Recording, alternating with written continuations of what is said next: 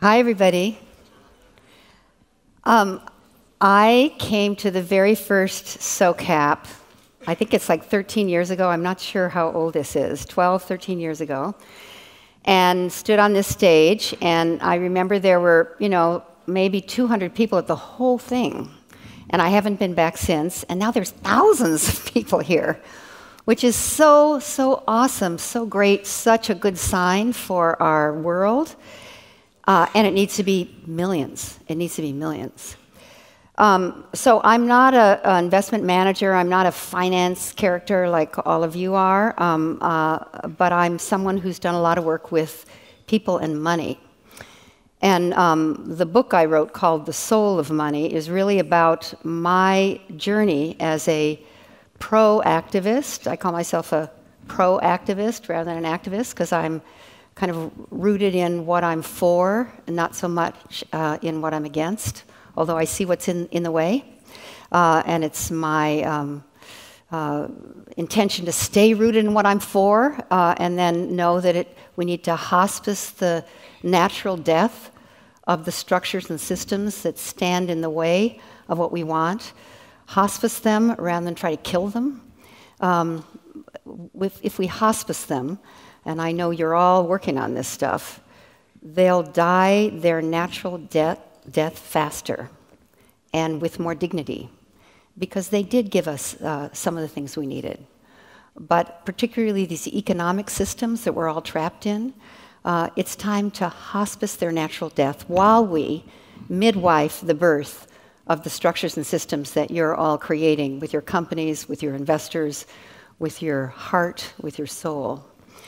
But not being in your field so much the way you are, and actually I don't know, but I can kind of guess, I learned most of my lessons about money as a pro-activist working on issues of hunger and poverty, empowering women and girls, environmental issues, preserving the Amazon, and working with indigenous people. So a broad range of pro-activism. And a lot of my lessons came from people that I used to call poor. I actually thought they were. And I don't use that term any longer except in the beginning of talks to kind of establish this thing I want to say to you, that when we call people poor, it's such a diminishment of us and them, because they're not poor. In fact, they're some of the most creative. People living in those kinds of circumstances are some of the most creative, courageous, awesome people on this planet. And I think you probably know what I mean by that. Because they're whole and complete people. And describing them as poor demeans them and demeans us, because what's poor is not them, but their circumstances, the circumstances they're living in. They're whole and complete. In fact, often more courageous than most of us are going to need in our whole lifetime. Just being innovative enough to feed their families. I'm thinking of women in Africa now that I've worked with over the years. So this labeling we do based on resources, when in fact it's the circumstances people are living in rather than them. So these people are not poor. In fact, they're some of the most strong, amazing, creative, and intelligent people that I've ever worked with. They may not know how to read or write, but that's not because they're not intelligent, it's because they've never had that opportunity.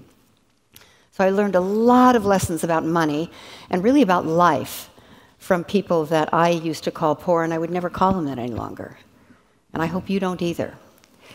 And then I've learned, because I'm working in what's often called the non-profit sector, I don't call it that myself, I call it the social profit sector, because we're generating a massive profit.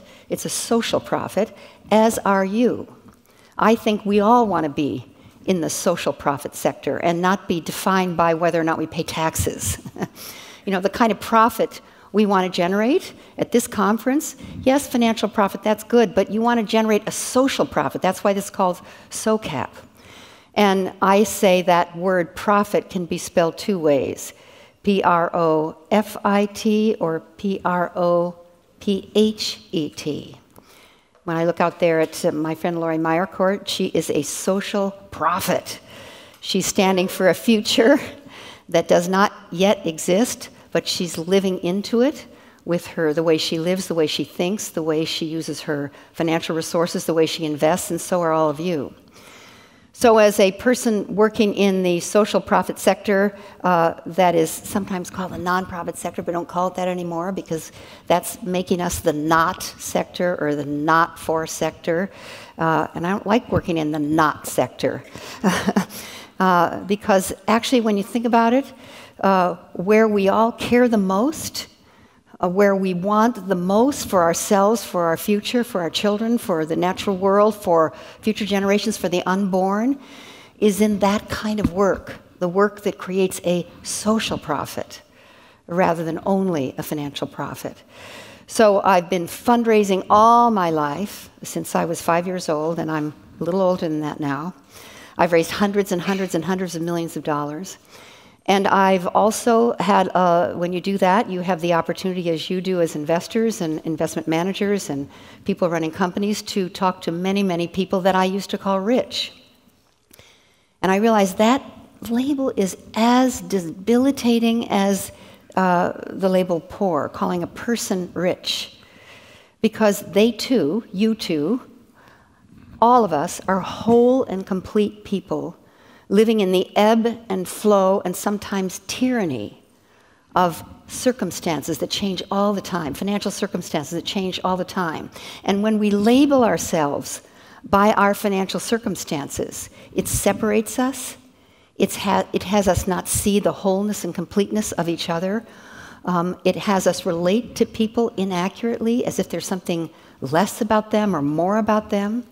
And particularly when speaking with people living in enormous wealth, flooded with wealth, it seems so attractive, seems like what we all want.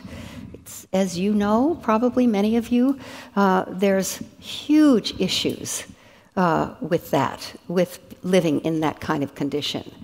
In fact, what it does is amplify much of the dysfunction rather than resolve it. So that's been my journey with money. And I've also now working very deeply with indigenous people who never even knew there was such a thing as money.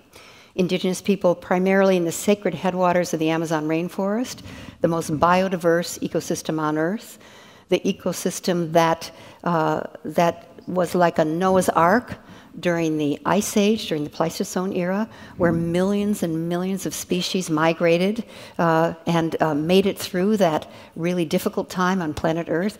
And this particular area of rainforest, about 100 million acres at the base of the Andes, regenerated, repopulated life after the Pleistocene era. And it's pristine and untouched. We, at Pachamama Alliance, our organization, aim to keep it that way by putting it in permanent protected status. Many of you have helped us with that. And it can regenerate and repopulate the entire Amazon as these other ecosystems, these raging fires. The horrible situation in Brazil is taking place. The indigenous people there know that if the sacred headwaters stays intact and untouched, the Amazon can be, maybe not in their lifetime, but regenerated. So working with indigenous people who didn't know there was such a thing as money taught me a whole lot about money and how weird our relationship is with money. How distorted, how dysfunctional, how crazy, how screwed up, really, individually and as an entire society. Because in order for them to maintain and sustain any contact with the outside world, we needed to explain to them about this thing called money, which they say you can't hunt for it, you can't eat it. Why does everybody want it? And they could tell in their encounters with the outside world how crazy people are about money, how addicted we are to money.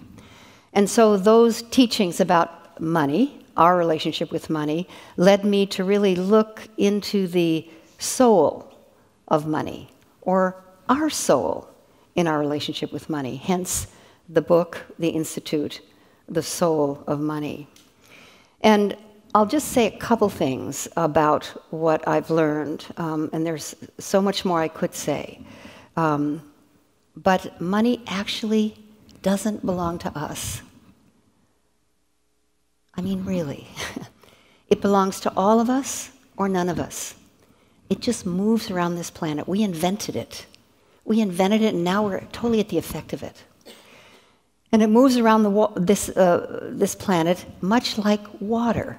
If you think about water, now we're just starting to privatize it, unfortunately, but when you just think about it outside of that, water's just moving around the planet, and when it flows, when it moves, it can purify, it can make things grow, it can nourish, it can cleanse, it can really make things gorgeous and beautiful. But when it's held or hoarded or stuck, it becomes stagnant and toxic to that entity, that person who's holding on to it. I'm talking about water now. Money is just like that. When we keep it moving and we move it away from fear and towards love, towards what we love, towards the highest good, which is, I think, what this whole conference is about, that's the source of true prosperity. So money is like water. That's why we call it a currency. It's a current. And right now, I'm just going to tell you that I think the most important thing that we can do with money is be known not for what we accumulate, but for what we allocate, where we allocate it, where we send it. And I want to share this Cherokee prophecy I try to share everywhere I go, even if I just have a short talk to give like today. Because women know a lot about water, and women know a lot about money. In this flow way that I'm talking about, moving it towards the highest good. So the Cherokee prophecy says that the bird of humanity has two great wings, a male wing and a female wing. The male wing has been fully extended for centuries, but the female wing hasn't yet fully extended in any of us, men and women. So it's been truncated, it's been half-hearted, it hasn't fully expressed itself. While the male wing, in order to keep the bird of humanity afloat, has become overdeveloped, over-muscular, and in fact has become violent. So the bird of humanity, for centuries, has been flying in circles. And this is the century, the Cherokee people say, when the bird of humanity's female wing will fully extend, and the male wing will relax, and the bird of humanity will soar. I call this the Sophia century, the 21st century, when women will take their rightful role in co-equal partnership with men and the world will come back into balance, but also the female, the feminine in all of us will become fully expressed. The male in all of us that maybe has gotten overdeveloped, overmuscular, and in fact aggressive and violent will begin to relax, and the bird of humanity will soar. May we fly together into a new future out of this conference, out of the work we're doing, out of our lives, into a humanity that soars. Thank you.